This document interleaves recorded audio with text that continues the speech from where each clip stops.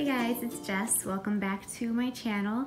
So today I just wanted to give you a little tour of our homeschool room. So I'm at my front door right now. So when you walk in, you actually can see our part of our schooling area. I want to make our schooling area more just kind of aesthetically pleasing and not too over the top schooly, so that way when we do have guests, we can, use our dining room area and still feel like it's not super cluttered with a bunch of school. Although there isn't really a way of getting around to kind of disguising the things on the left there. But so anyways, let's just give you a little tour.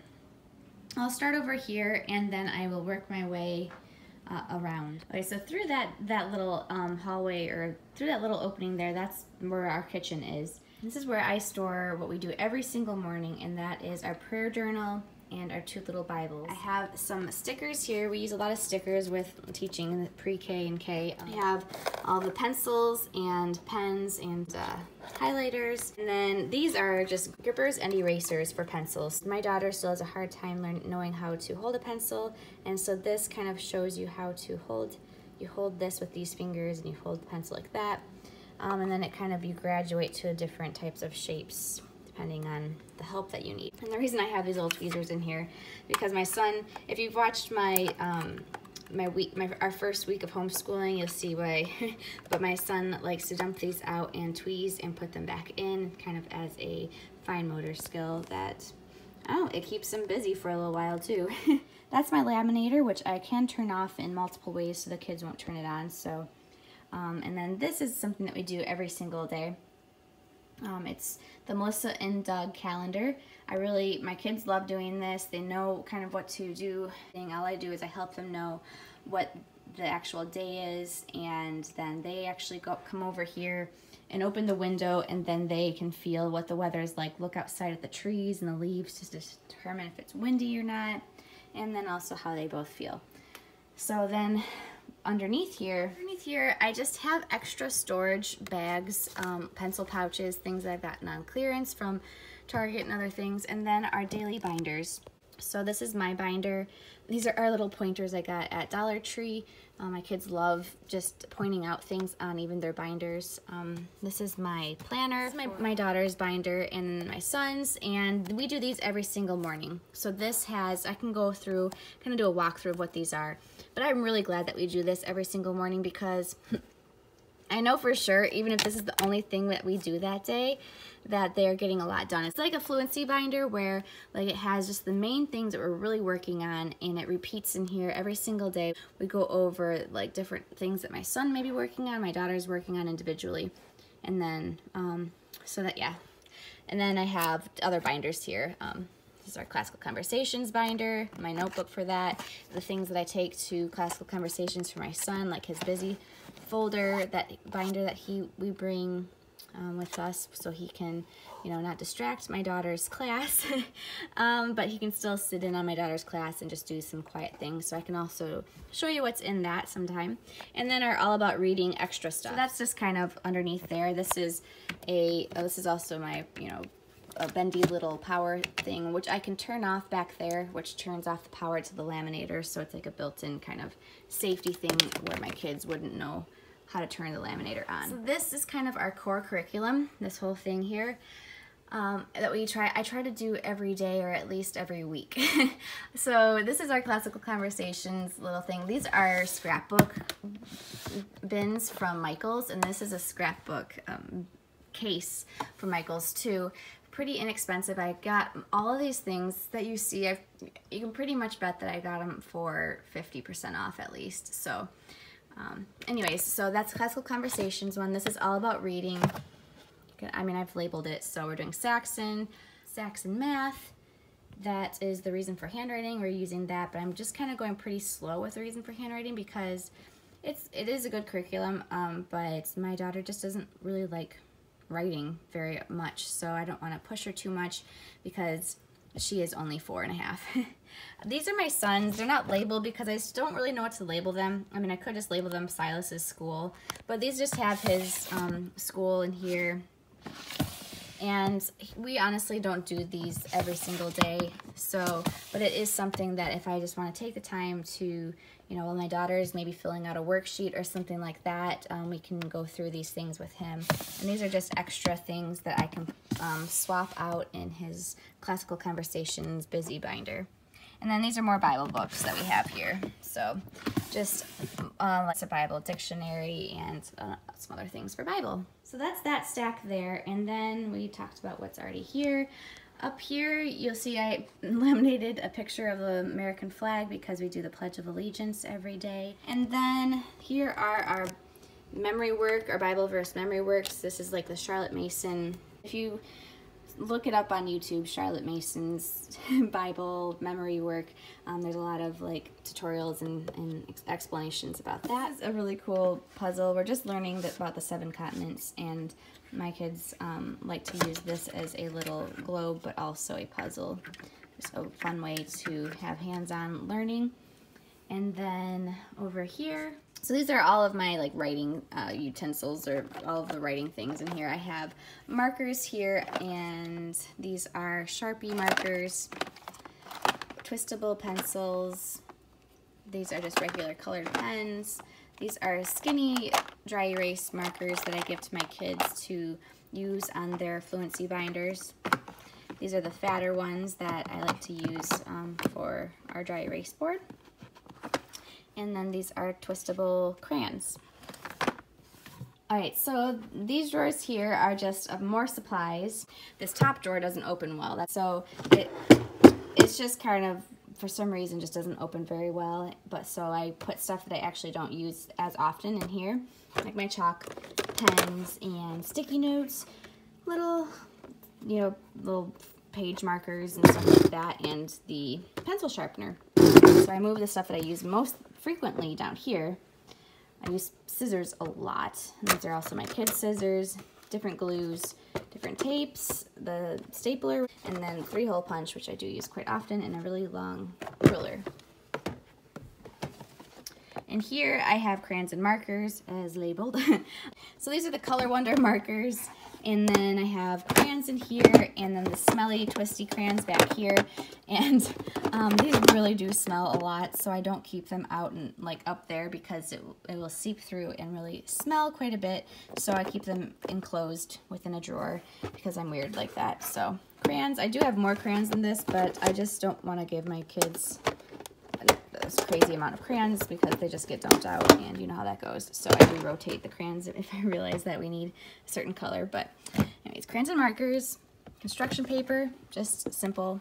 I really don't need this top thing here, but this is just construction paper. And then coloring books. This is actually quite stuffed. The most stuffed drawer that I don't know if we really need all these things, but they are a bunch of different coloring books. So it's hard to like throw away a coloring book when you know like half of it's used, but half of it's not. And do they really like to color? And they like to cut, but my kids don't really like to color a lot, so we don't really probably need that much. Blank paper we actually use quite a bit.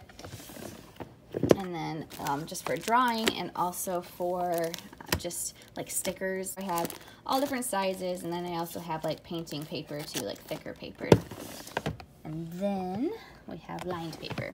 So lined paper and also lined dry erase boards from Dollar Tree. So these are really nice. They work with magnets on the back because they're magnetic, but then they also have the lines, which I actually really like that they have the pink and blue. And then this is more supplies for me. So this is laminating pouches, and then the sheet protectors, which these are the best brand. I'll put those in the description box. Really like this. Very nice, thick, and the dry erase markers write really well on them. And then I also have like extra things that I'm not using quite yet. Things that I just know that I've already printed out or made, but we're not using quite yet. So underneath all of this here is another one of those scrapbooking storage units. This top shelf I just like to keep open. Right now I currently have what I want to laminate this week, so I have my laminating pouches and some paper that I printed out. I just bought some things on Teachers Pay Teachers and I just printed them out, and I want to add them to our fluency binders. Writing fun. So these are just things like supplementary things, you know, the Usborne Get Ready for School wipe cleans, or just little workbooks that are all about writing. And then we have the same thing with reading, flashcards, some things like that. More workbooks. I don't use these every single day, but I will go through and I will like figure out, okay, if, you know, if a reason for handwriting is going over how to draw circles, let's see if one of these notebooks has even more circles or fun activities about that. This is a binder of stickers. So I am a scrapbooker, or I'm a paper crafter, I guess you could call me. But they're a bunch of stickers that I actually had from my scrapbooking or paper crafting time, and I just decided to bring them up here because we like to make a lot of things with stickers. So that's the sticker binder, huge old 3-inch binder. These are our counting cubes, you know, like the Unifix blocks, and then the like little pattern things. It's just kind of how to do more patterns and things like that. I got this for my son, but my daughter's been using it and liking it. So, and then these are the learning palettes. I got these from Usborne. They are just, we actually haven't used them quite as often as I thought. They're a little bit confusing still for my kids. I can review this another time, but this is where I store my learning palettes. So. Okay. So that is like, so okay, that one over there is our pretty much daily like core curriculum, right? And then this is just supplementary things. Up here, real quick, is just a little plate rack that I had for decoration before I made this into my schoolroom, and I decided to keep it there because it was really heavy and hard to hang. And I let my kids pick out 2 little figurines from Marshall's one day. So my daughter obviously chose the unicorn, my son the dinosaur, and then I keep some really pretty Usborne books up here just to have it be a little bit, you know, colorful and fun. But I can switch them out, like if we had guests over, I can take down this calendar, I can take down those books, I could put regular plates up there and make it a little bit more, you know, not as schoolroomy, I guess you could say. Over here are even more supplies. So I realize I have more supplies than I do curriculum, but I think that's kind of how it goes when you're teaching preschool and kindergarten, because you have more fun than you actually are sitting down and learning out of a textbook or curriculum. So this was just something I had. It's not my most favorite shelf, but it was something I had. All of these things I didn't buy for this room. It's just they're things that I had, except for that thing. I did buy that. So this is where I keep all of our, like, what I like to call it is the Barney bin. If you ever watched Barney growing up, they had a Barney bin or a Barney bag, and where they could go through and get their gizmos and gadgets and odds and ends and decide how they want to craft that day. So I kind of have this be stuff that my kids can just get into.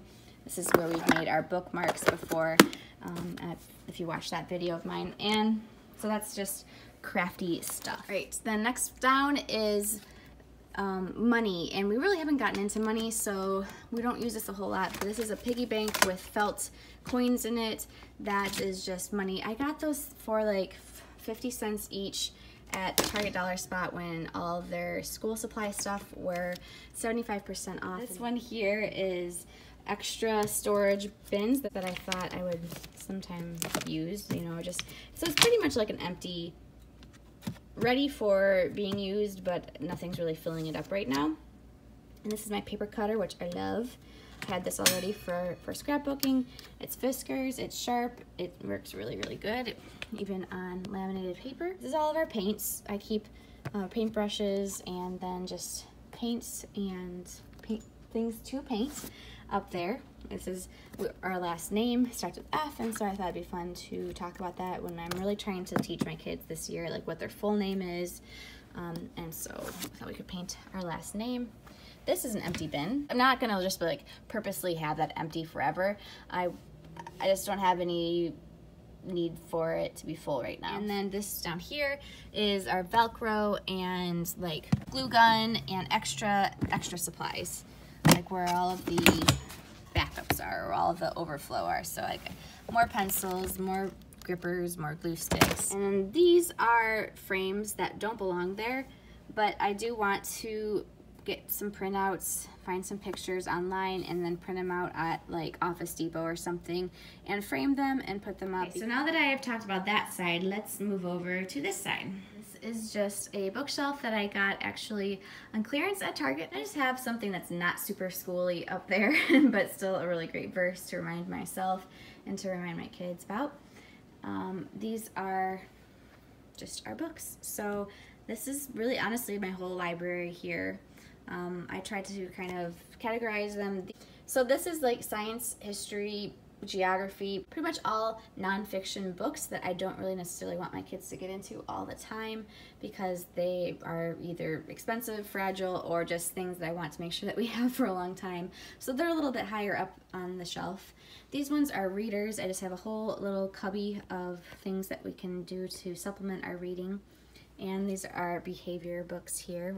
Then back here, I'm using my overflow crayons to store or to prop up my readers, so that way I can better use the depth of that little cubby there. This level, I have books that my kids can get into, and that I say just go pick out a book on the bookshelf and read it, or and they do. They like these books a lot, so we have all of those there. And then here are puzzles that are like big words matching numbers, Melissa and Doug type of puzzles there that are more educational and the kids don't necessarily gravitate towards, so they're more need my prompting to play with them. This is all of my sex and math over here.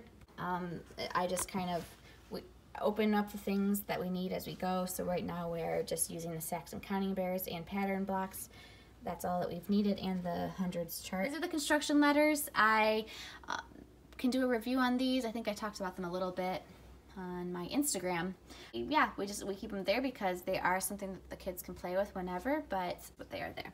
Down here, we have all the magnets for the dry erase board. So in here we have just farm animals, we have regular magnets, we have letter magnets, we also have little shapes, and they will just sit, pull this bin out, and I have a lower dry erase board down here that I just put for my daughter, and then I also have a cookie sheet, so for my son, or vice versa, and because mine is up there, so I just put that one kind of down low. You can't really see that it's there from when you walk in the door and when you're in the living room, and so it's kind of just this little hidden, kind of at their size, magnet board that I really like. This bin just has sorting, so something that my son can do while I'm trying to teach my daughter something that's quiet.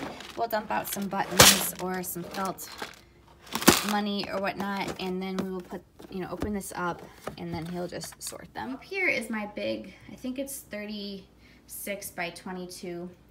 It's not huge, but I didn't really want something too big. So what I'm planning on doing actually is, since this is our dining room, I actually want to get a poster of something, of an art that I really like, like either a landscape of some kind of, or like even a Monet or something like that, some kind of poster that I can roll out and actually put up here and make this like a frame, and like either with poster putty or even just the magnets, and just kind of disguise it instead of having this white blank board. That's something I want to do. I also want to kind of flank it with maybe something else.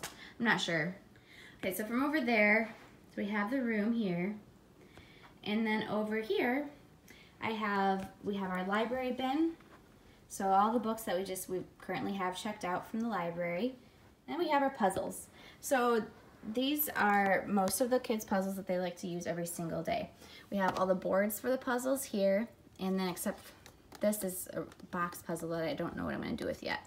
But we have the boards here, and then all in here, this is how I do my puzzles. So I get really inexpensive pouches that I put my puzzles in. Most of them are clear so they can see which ones go with what. And then also these are great because what I end up doing for like Dollar Tree puzzles, I just cut out the actual picture of what it's supposed to be on the box, and then I put it in a little pouch here, so that way I don't have all these cardboard boxes, which are a big clutter, and you also don't have boxes that are falling apart.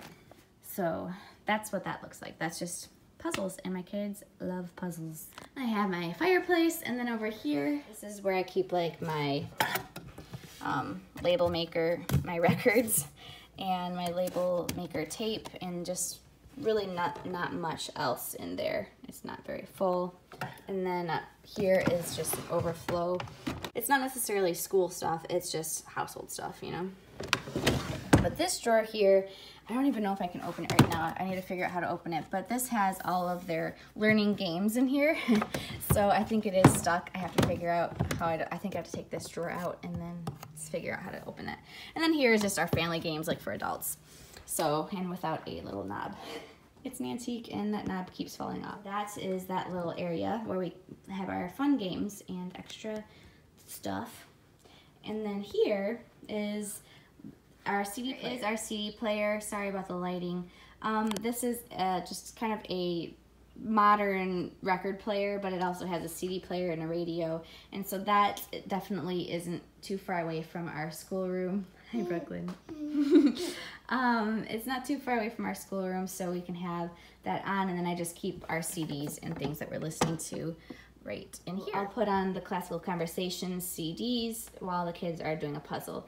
The kids will do puzzles either right there on the floor or also on this coffee table.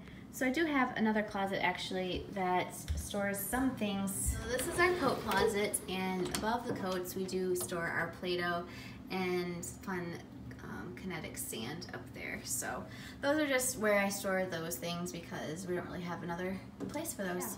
That's pretty much a tour of my schoolroom. If you have any questions about where I got anything, if you realize through this tour that you're like, oh, I really want you to highlight something or review something, I'll definitely take that into account, and I would love to do that. So I hope that you guys have a great day, and I'll see you in my next video.